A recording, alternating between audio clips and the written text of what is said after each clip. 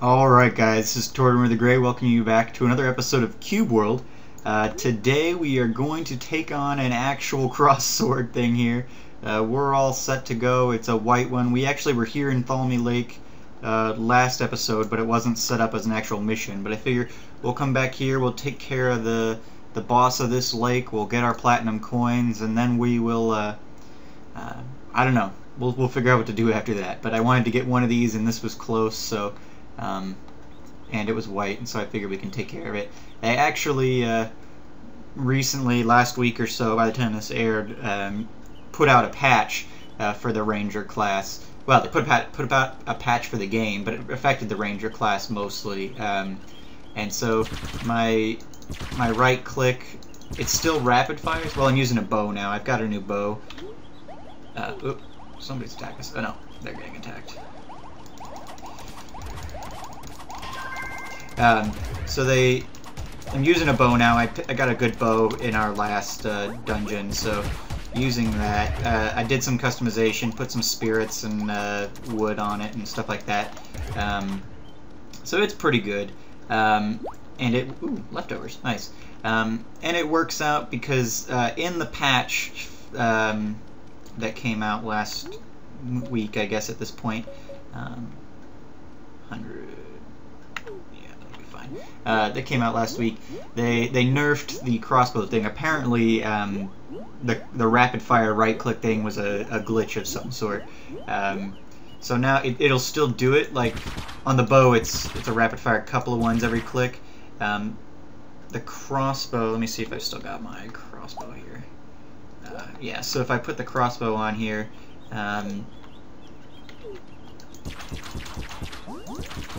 I can still do it, but if I let's take on this crab really quick.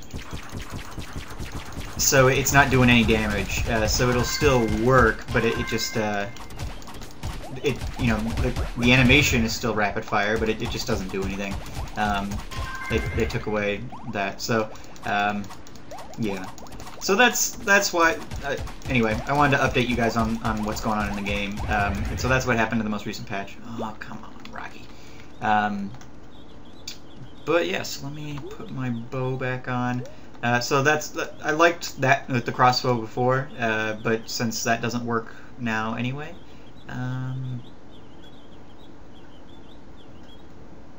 actually I'm gonna put this ring on. Tempo 1.3, crit 1.3. Well, this one gives me tempo and crit, so yeah, we'll do that one. So yeah, let me quickly, real quick, we'll eat again, and then we are gonna go down and take out this boss here. There we go. Alright, and put my potions on my bar. Got 16 potions here, should be plenty. This is another ranged boss, so I'm not too worried about surviving this. It may take a while, and I'll do some cuts, like with the last couple of bosses, or last couple episodes, really. Let me know, guys. The last couple of episodes have been kind of choppy. They were pretty long. These boss battles take forever, and so I kind of cut out and did the highlights and things like that. But I feel like at least, what was it, episode... It was either 3 or 4, ended up being really choppy, just for time. I wanted to get the episode length down, and so I cut out, you know, a ton of stuff because the episode ended up being real long. But I don't know if it felt too choppy to you guys. I try to make it flow as much as possible, but I don't know if I succeeded necessarily. So let me know, and I'll keep that in mind for future episodes. But yeah, so getting used to the combat here. Still having some difficulty with melee guys. So you know, those bosses are just, I don't know. I'm not sure how the Ranger class is supposed to manage that. You know, these guys take so long to kill and they hit so hard. that at least with bosses, you know, obviously regular enemies I can handle no problem, but it's because I've got the kick and the dodge back and things like that, so that's been good. But I really, you know, with these bosses, they're so... Oh, now I've annoyed this orc. Rocky, I need you back, buddy. And this guy's got dual-wielding boomerangs. I've got to figure out how to do that, too. Because I should be able to. And I tried out a boomerang earlier when between episodes. I was like, I want to do that. These guys have dual-wielding. I want to do dual-wielding.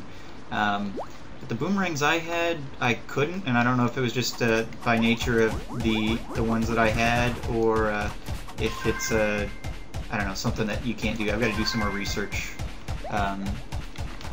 But yeah, so I'd like to try out that. The boomerang was kind of cool. If I can dual wield boomerangs, that'd be kind of sweet. I've been watching some other Cube World people, particularly like B00's videos, and I'll link him in just the description. He's obviously a bigger name guy, so you guys may have heard of him anyway, but he's mainly does Minecraft, but he's got a new Cube World series that's been out for a while. And so his videos are pretty good, and he recently started, he's a rogue class, and he started doing dual wielding weapons as opposed to like one big one. So I would equate like the bow to like the club of the, you know, or, you know, long sword or something, kind of the slow, powerful one. I'd like to see if the ranger actually can do some dual wielding, because I've seen those guys around the map doing it, and I think that may fit into more of the gameplay I want to do anyway. So anyway, I'm probably gonna keep knocking this guy out, and when we get a little closer, I'll pick back up with you guys. Alright, see you in a minute. I do really like... Now, I'm not as thrilled with Rocky as I thought I would be, and I don't know if that's his fault or what. I was grinding with Fluffy a little earlier, but she's still a little bit lower. So I feel like Rocky dies real quick. His HP just isn't that great. I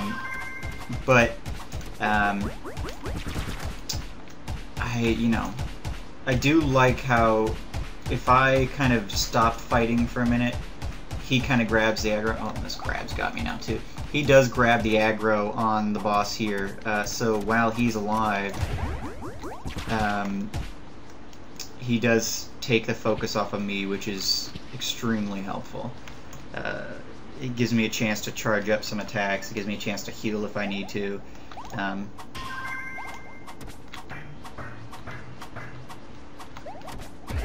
I don't like with the Ranger class how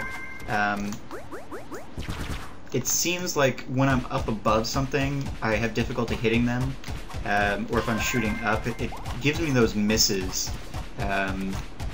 which, you know, they've got a sniper class, and I don't know if that class of Ranger has better ability doing that, but if I'm like up in a tree or something, and I understand it's not really fair to, like, if I'm up in a tree where they can't get to me, for me to be able to take them out, but still, it's... I'd like to see that fixed a little bit. I'm gonna heal real quick. Battling in the water here is actually better than I originally gave it credit for. Oh, come on. Because you can move, you know, in 3 dimensions. Oh, no. Got 2 spitters on me. There we go, Rocky. You gotta take one of them, bud. There you go. Get that one. I'll take this one. No. Alright, Rocky. Okay, that one's stunned. Come on. Oof. Just keep swimming. Just keep swimming. Just keep swimming. Come on, Rocky. Take it out. Good boy. Alright, we're getting real close here. Really close.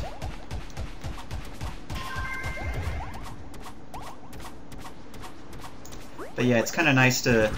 It's easier to dodge and stuff in the water, it seems like, because obviously I'm moving... Oh, I'm moving a little slower. Lag. Moving real slow there. but I can go up and down a lot easier too. Yeah, Rocky, you gotta stay alive long enough to get the experience when we kill this thing. But yeah, once we finish this battle, I've seen people get, you know, 250 or more experience from killing bosses, like, in the quests, so, we should be getting some good experience here. I don't know if it'll be enough to let us level, but, here we go. Quest complete. Defeat the ruler of Thalmy Lake. So we did it. We got a Ice Spirit 32, 16 platinum coins. So those are our first platinum coins, I guess. Because that's the first actual quest we've completed. Let me get out of this lake and see how much experience we had. 222 experience from that, so that's pretty good. Not too bad. We received common linen shoulder armor, plus 32. Let's take a look at that real quick.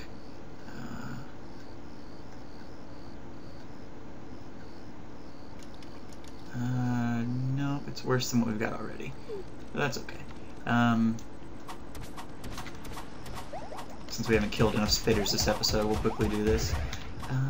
Alrighty.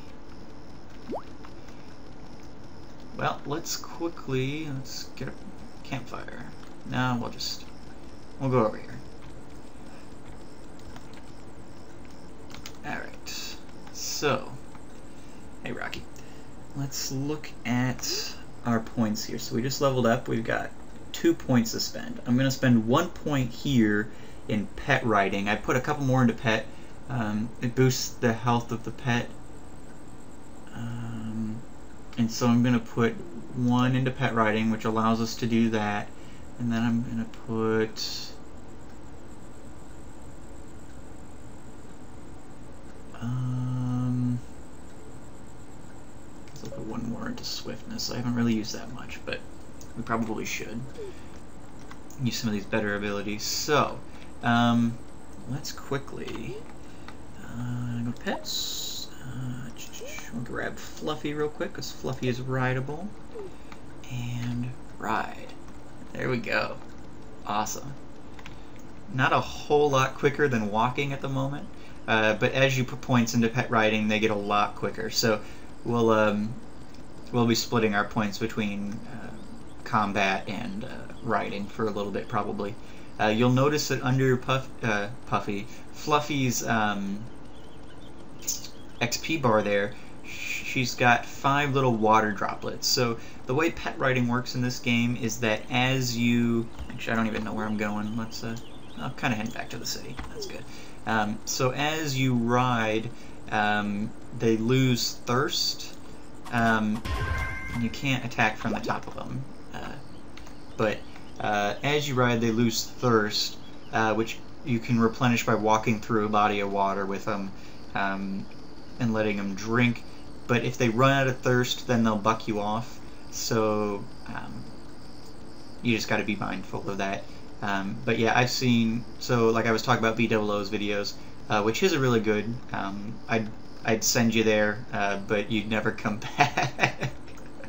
Not that anyone's really watching these yet anyway. I think maybe that's part of the problem. People are, you know, there's better options out there, I guess. I'm not great at this, at PvP or PvE or whatever, so, oh, where's Fluffy? Come on. Let's get him.